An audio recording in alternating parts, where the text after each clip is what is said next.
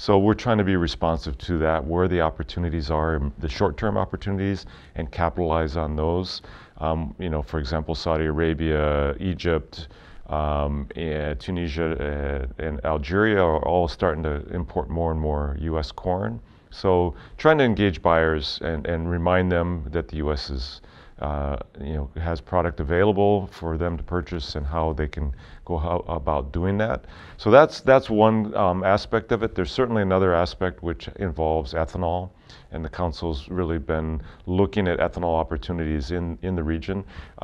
Some of it is for blending and re-export to countries in Africa, from out of the Middle East, and then also we have a very important agenda in India for ethanol. When we look at sub-Saharan Africa, we're very interested in trying to capture and build relationships with markets of the future. So we envision in 20 years, or maybe even less, that we will see a very strong, growing livestock industry. Actually, there is a lot of investment currently going on. So the seeds are being planted by commercial companies for both East and West Africa. And so the council is kind of making inroads into engaging with those sectors. We're very active and on the ground in Tanzania with the poultry industry, and we also have a program in West Africa, both in the feed manufacturing side and the poultry industry. Just really trying to find out what the need is and how we can